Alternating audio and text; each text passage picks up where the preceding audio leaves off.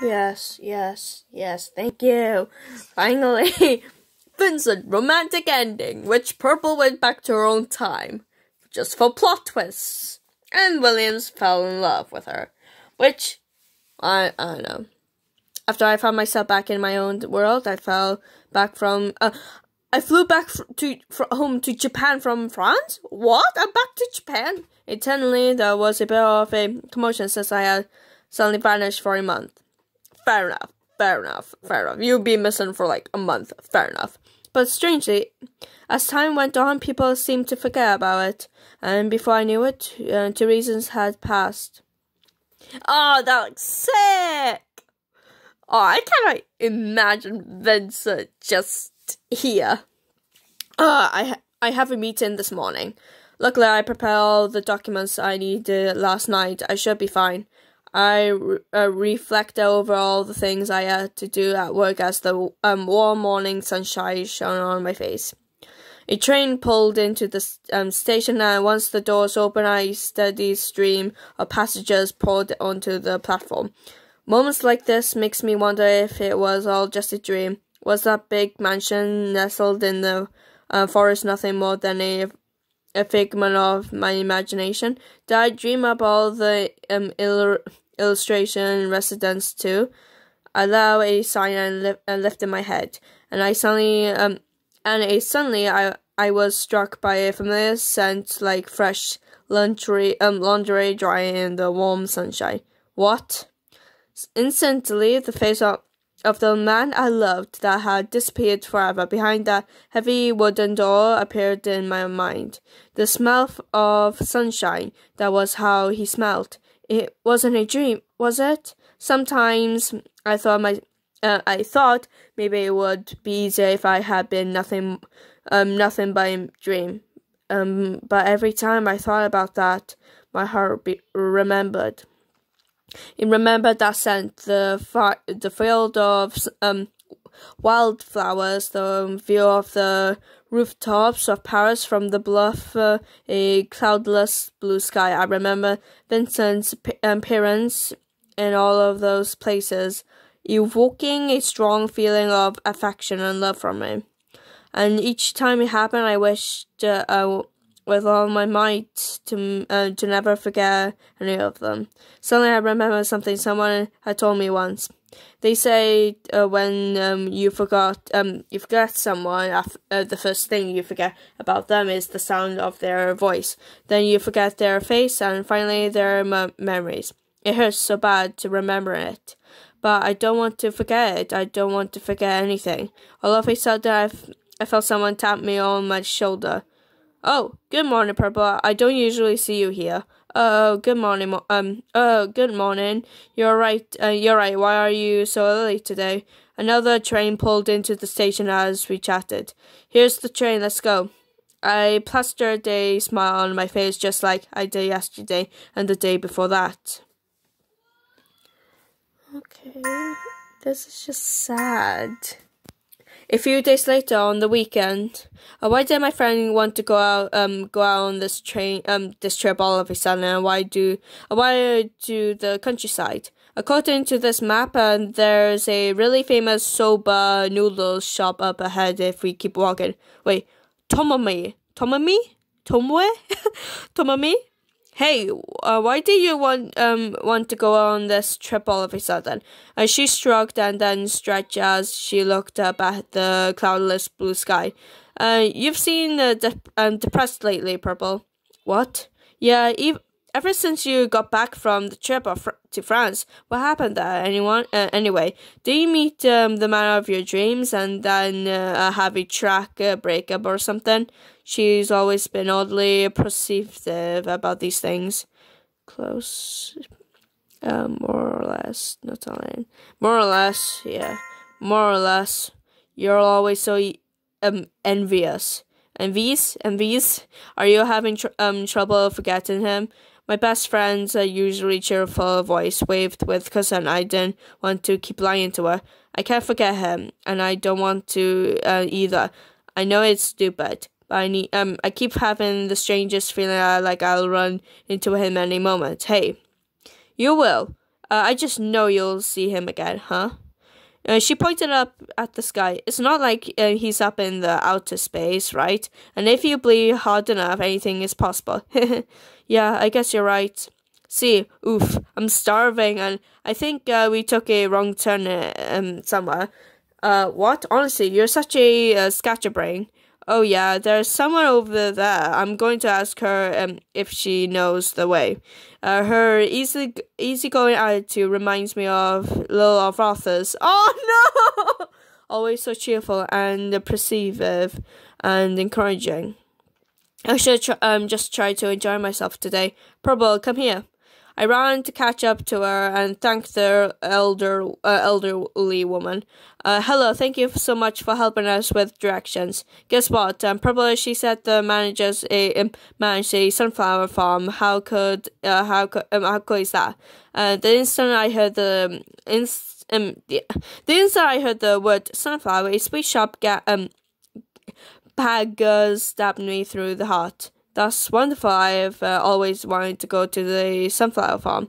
Wanna go? Oh, but then the noodle shop might be closed. Ah, my phone's dead. I think the noodle shop will start open. Open. The old woman took out her phone to check the time. Ah. Well, I'm late. This is just so sad. My heart skipped a beat when I saw her cell phone screen. Your wallpaper is Van Gogh sunflower. Van Gogh? Oh no, the young man who's helping out at my farm painting this. What? My heart was pounding so hard that I could barely breathe. He's just shown me out of the blue one day. He asked for a place to stay in exchange for helping out on the farm. He's a good boy, a hard worker too. Once he's done in the field, he spends all his time painting. It can't be. There's no way. I'm sure it's impossible, but something about this painter really captures your heart, you know. So I took a picture of this one and made my wallpaper. All of a sudden, I felt like all the sounds around me suddenly grew distant. But if I don't go now, where's your sunflower farm? Straight up into the cell. Thank you. Huh? Purple. I'm sorry. I'll meet you there later. I ran as fast as I could, straight up the hill, just like the old woman said. I know it sounds impossible, but I could spot Vincent's paintings anywhere. It was as if I could see his bright smile right in front of my face.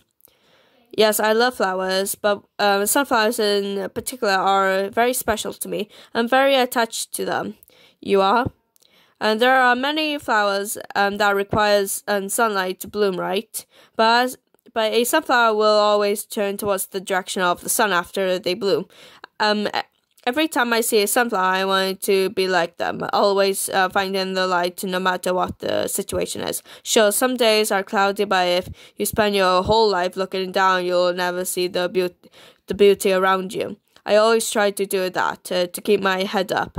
And I think that's why I met you, why I'm able to find you. Maybe others would call it naivety, but that's what I want to believe. I love him too much to be wrong about his paintings. I looked up and saw a vast field of bright yellow flowers stretching out endlessly before me. Oh, hey! I'm not short. I could feel the adrenaline pumping in my veins. Both from running and the through that I might see Vincent again. Where?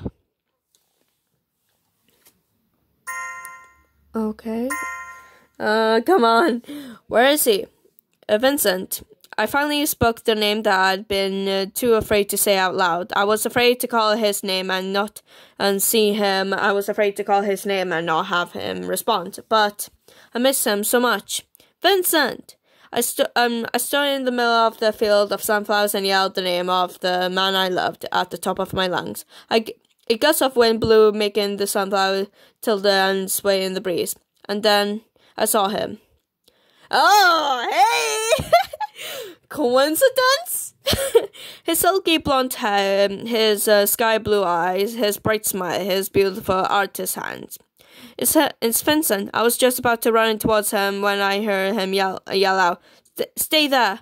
I want to be the one who comes to you. He walked towards me, closing the distance between us step by step, and with each step, my heart pounded painfully in my chest, filling up with so much love and commission, I feared they would burst. Finally, Vincent stood right in front of me, close enough to touch, and he smiled. Purple. Vincent. Purple. I want to look at his face, but I can't. Long-forgotten tears streamed down my cheeks. And before I could wipe them away, Vincent reached out and gently brushed them away with his fingertips. His warm touch just made me cry even harder. There are so many things I want to ask you, Purple, and right now, all I want to do is hold you in my arms. How did he get to France to Japan? How? But first, I have to tell you something, okay? I could see myself reflecting in his clear blue eyes. I'm so sorry that I hurt you. My heart raced and I could feel myself trembling. I'm so sorry that I made you sad. I'm so sorry that I scared you.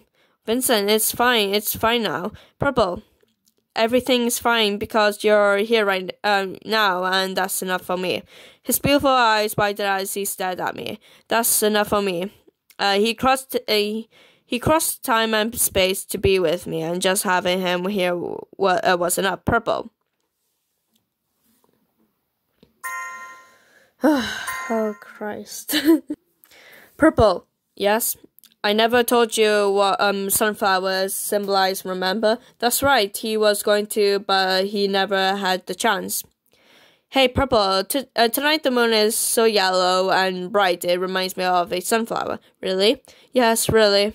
Do you know what sunflowers symbolize? No, I don't.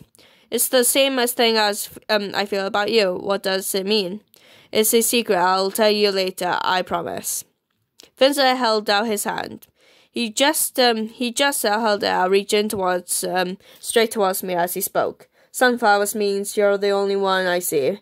You're the only one I see. After everything that happened to him, he never let go of his love for me. He loved me even if it hurt. And this whole time he believed in us and future together with me. Purple, you're always the one I see. And I want to look straight at you, always and forever. He took a deep breath. Do you think you could let me love you again? And his eyes wavered with uncertainty. I reached out and took his hand, squeezing it tightly. Oh, Vincent.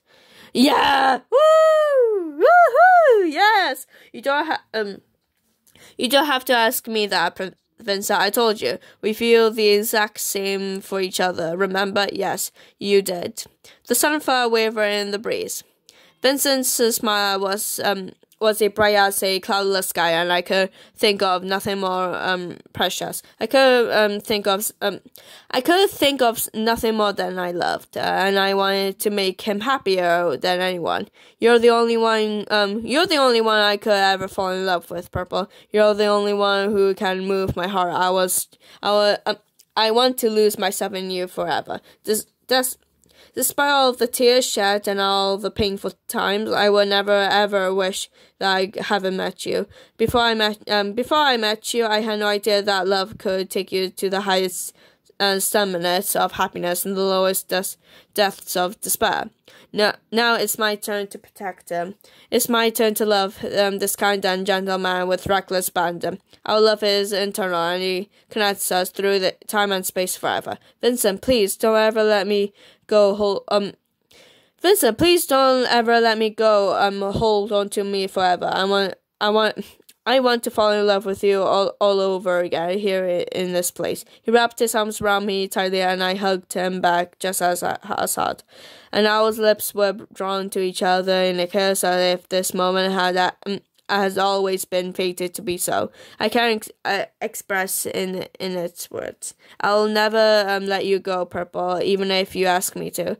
Let's stay together forever. I want to be with you forever, no matter what we were. All I want to do is love you, Purple, and only you. Loving someone is both incredibly painful and breathtakingly beautiful. I think I know that because you were the one who taught me. Woohoo! Vincent, romantic ending, Finn. Hell yeah. You're the only one I see. Okay, you're the only one I see. My eternal love was straight here. You're the only one I could ever love. I want to lose myself in you forever. Well, guys, this is gonna be the end.